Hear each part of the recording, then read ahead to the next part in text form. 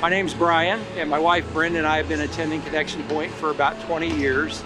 And through most of that time, we've been involved in small groups where we had good Christian friends, fellowship.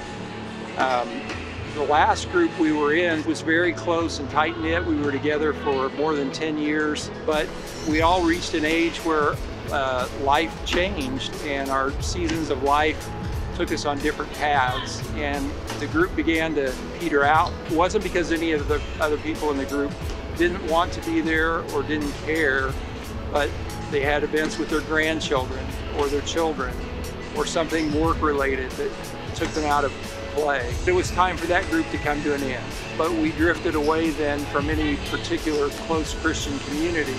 Fast forward to 2016, and I was diagnosed with Parkinson's disease.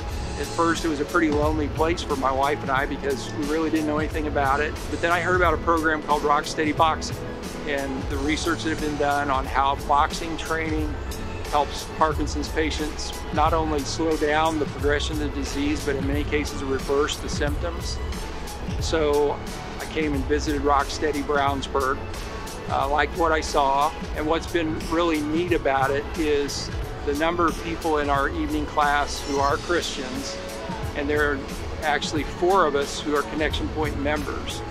And so we have almost got our own small group now, because on any 3 nights of the week we're here together fighting Parkinson's disease. And so that's made the connection even more special, because not only do we have something in common that we're fighting for in this life, but looking forward to in the next.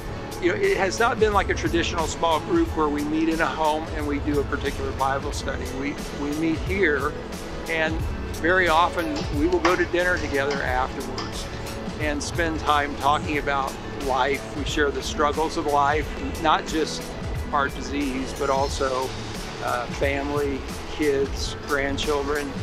You know, spiritually, it's been good for us because knowing that there are other believers here reminds me to pray for them, and I know they pray for us, and we become more involved in each other's lives. The experience here at Rock Steady has changed my perspective on where and how I can have Christian community, that it doesn't have to be in that small little box of what I had always thought a small group was, that it can revolve around anything that we have in common.